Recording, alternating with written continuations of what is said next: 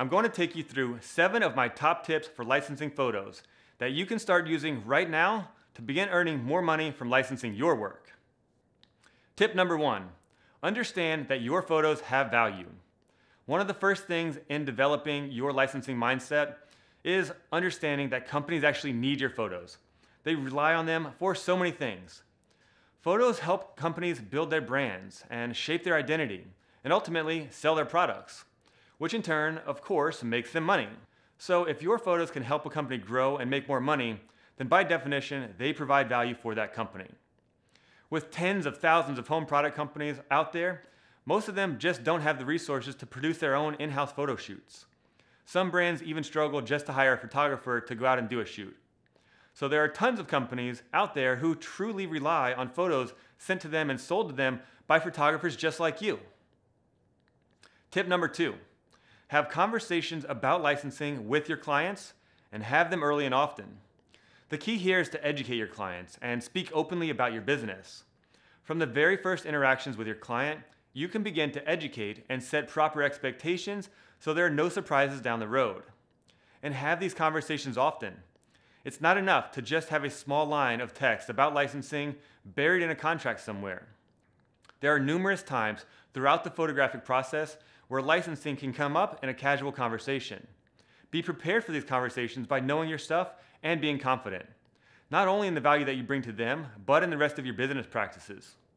Tip number 3, look through your old content. You may be surprised at how many photos you have tucked away on a hard drive that can be sold. Go through your archives and look for these potential moneymakers. Once you learn to identify what kinds of photos sell better, the strong images that have potential to sell will jump out at you. From there, it's just a matter of finding out which vendor made the products in those photos. Then you'll be ready to find the right contact and make the pitch. Unfortunately, we don't have the time here to go into detail about that. But at the end of this session, I'll tell you about a course that I'm offering where we'll cover all these things at length. And in the course, we'll demonstrate exactly how you can quickly navigate through your archives to look for these photos. Tip number 4, look for logos while you're shooting and write them down. When you're on a photo shoot, you're probably hyper-focused on the task at hand, which is getting the shots your client wants. And that's great. However, once you've developed your licensing mindset, you'll learn to effortlessly spot manufacturer logos while you're on site.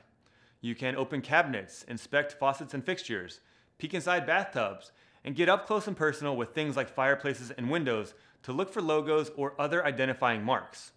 The goal here is to find out who makes the products so you know who you can potentially sell to. And when you do find out, jot down a quick note on your phone and save that valuable information for later. Tip number 5, use templates. Once you figure out an effective way to interact with vendors, stick to what works. Use a text template that you can copy and paste from. There's no need to craft a new email for every pitch, follow-up, or file delivery correspondence. You can even use a template anytime you see one of your photos reposted on Instagram without your permission. Using a well-worded template will allow you to target more companies in less time. And the quicker you are at dealing with all these things, the more likely you'll be to make the time for adding licensing into your workflow. And of course, the more pitches you make, the more chances you give yourself to make sales. Tip number 6, stay organized. This is similar to using templates. So the idea here is to develop systems that will help you work smarter, quicker, and more efficiently. You'll want to find systems for keeping your photos, contacts, emails, and invoices organized. Having your photos organized will help you comb through them for sellable content in your previous work. And it'll make it much easier to find and send low-res samples to vendors, and eventually pull the high-res files when you make a sale.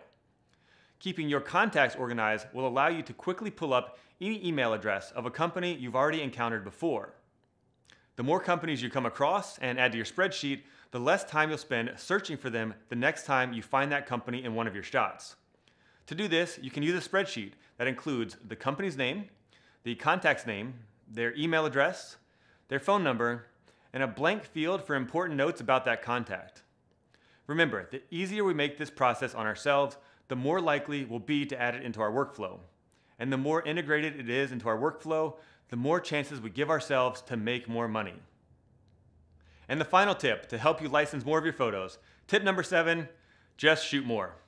And no, this isn't just a cop-out tip to fill up time. Hear me out on this one. I'm not talking about getting hired more. I'm talking about shooting more on your existing photo shoots. Let me explain.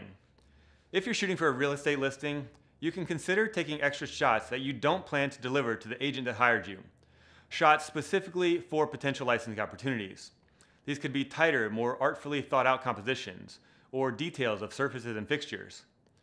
You can also think about taking a series of extra photos of an apartment common area or amenities at an apartment complex that you can license to other agents that may list different units in the same building.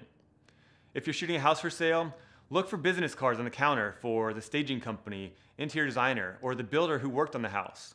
Maybe you can license photos to them. If you're hired by a designer or a builder, after you have the shot they're looking for, don't be afraid to ask them if you can adjust the tripod and snap another quick shot of a certain product, like maybe a tighter detail of a faucet or something like that. As you develop your licensing mindset, all of these things will start to come much more naturally. All kinds of new opportunities will begin to jump out at you. Licensing will effortlessly find its way into your everyday workflow. So, there you have it. Doing these 7 things starting right now can help put you on the path to earning more money from your photography. We obviously can't cover everything there is to know about licensing in this session. So we've just touched on a few things here when it comes to licensing your photos. But this should give you the basic idea so you have a head start.